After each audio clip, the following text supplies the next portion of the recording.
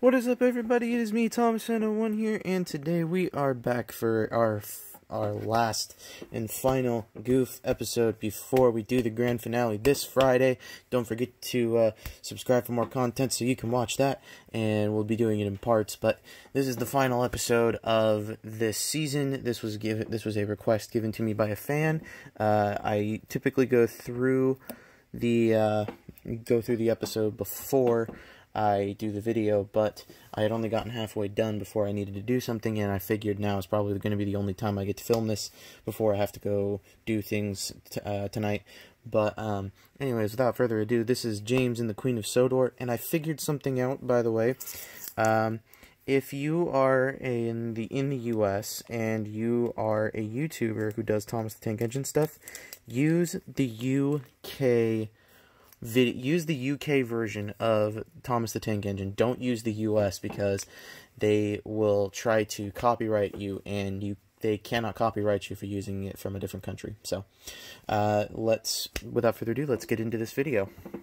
The engines on the island of Sodor want to be responsible, reliable. Something I like about the UK version as well is they kept the Mike O'Donnell and Junior Campbell. They kept those, not the orchestra, but they kept the songs that they had written into season 7, and it was only in the UK because after season 6, the US started to take over their version of Thomas the Tank Engine, and then we no longer saw that. And it just so happens I paused it right on a goof. This is a shot from season 3.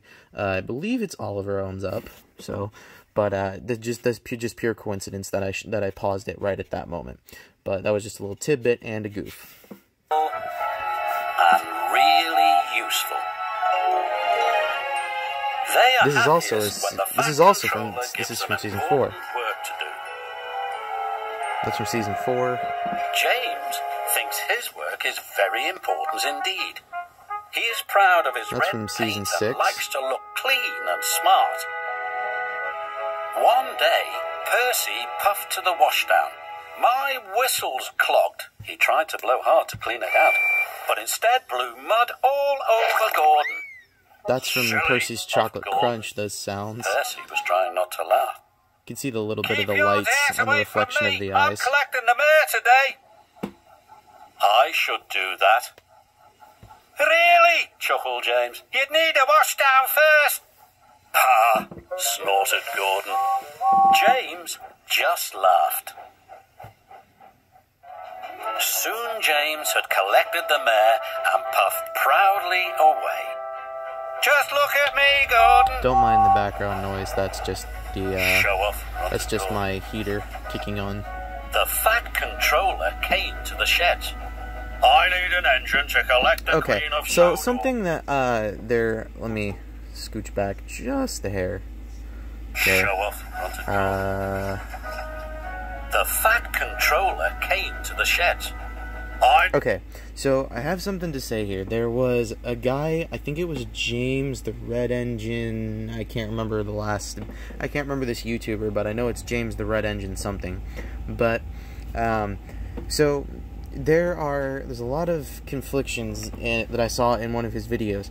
These are not the driver and fireman, nor are these are station masters, or they're Sir Topham Hatt's bodyguards. Because he's a well-liked figure, you gotta have some protection there, man. I looked this up, and those are station masters. They come to make sure that when jobs are given, they are able to make sure they know who's going to be arriving and who's not. So, there was an episode he did, and I just have to point that out. Please don't take it as an offense or anything. It's just one of those. These are station masters. They're not drivers and firemen. Need an engine to collect the Queen of Sodor. Who's the Queen of Sodor? Okay. A leaky old barge, replied the Fat Controller. She needs to go to the workshops. It's dirty work, I'm afraid. Just then, in that last shot, you could see camera reflections in Thomas's eyes, or light reflections. You can also see it in Gordon's eyes as well. Collecting the Queen of Sodor, important Oh, you can see 3. Very important work. Do I have a volunteer? Very important work! Exclaimed James. Ooh. I'll do. That's a good one right here. Can anybody tell me what's going on with this right here? There's an issue right here. James's face is not on the model correctly. You can tell because the face is slid slightly to the right.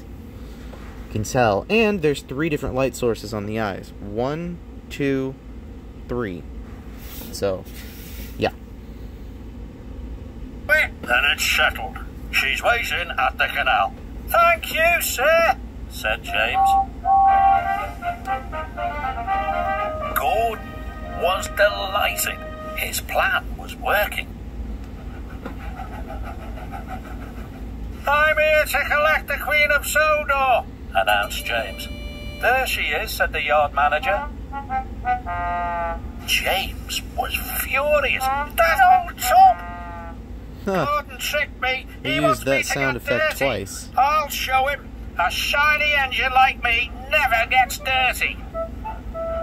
Soon, James set off with the Queen of Sodor.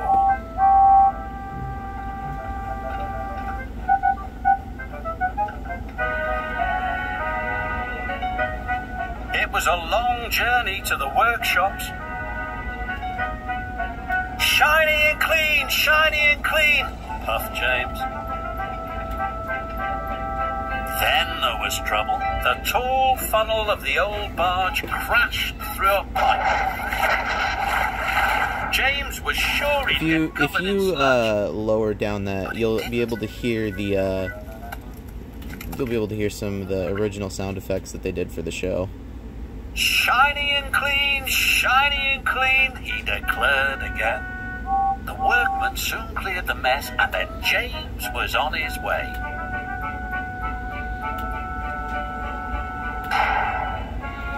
There's Toad. There's scrap model Toad, and I believe... He arrived Hold up. Okay. Check this out. There's one of the old models for Donald and Douglas. You can tell because of the footboard right there. You can tell. That's really interesting that they used one of the old models for Donald and Douglas as a piece of scrap. I haven't seen that.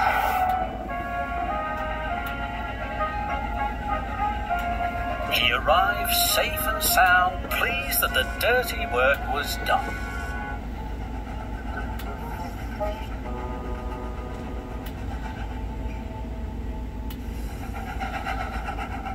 When James returned to the sheds, he was very proud of himself. How did you manage to stay so clean? I have to stay clean. You can see a lot of the light reflecting in the eyes. Just then, Percy returned from the quarry. My whistle is clogged again. Watch out, James. Dust went everywhere. I did warn you. You'll need a washdown now, teased Thomas. Good, snorted James. It will make me readier than ever. I'm such a splendid engine. Okay, so there were a few goofs in there, a lot of tidbits, little nods to the TV show. I think that's really nice. Something that I really like about the UK versions is that they use the original soundtrack that Mike O'Donnell and Junior Campbell used in between series 4, 5, and 6, and then they just in the UK they used most of that same soundtrack for season 7.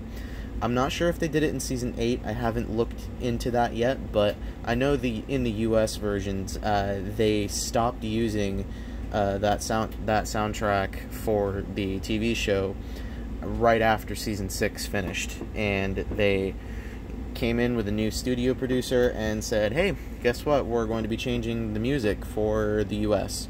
Why they only chose the US, I'm not sure, but there were quite a few goofs in that, and I still think I think it's a good episode because they use the same soundtrack and they are actually sticking to quite a bit of interesting stuff here. And I just noticed this, Duck's eye is really wonky. Like really, really wonky. Like, I don't know if you can see that. Duck looks kind of crazy there. But Alright, anyways, thank you for watching. This is Thomas 901 saying don't forget to subscribe, don't forget to hit that notification bell somewhere on here or wherever it is above, and don't forget to drop a like on this video, and don't forget to leave a comment down below so I can figure out what goofs that you want me to do for next season. Man, it's great to say next season. Next season, after the finale, I have planned to do that sometime around June. So right around June, July, right around there, you'll be seeing more Goofs episodes. And I have to say, thank you all so much for watching this show. There is something I haven't addressed completely yet. One of my videos has reached over 8,000 views. That is a lot of views. And it's in my Goof series. I believe it's in season 1? Yeah, so season 1, the episode is called Goofs in Percy's Chocolate Crunch. So if you're new to my channel, go and check that out. If you just type that in, I'm the first video that comes up. Thomas 901, that's the first. I'm usually the first video that comes up. So, anyways, thank you for watching, and don't forget to keep playing with them trains. Don't forget it.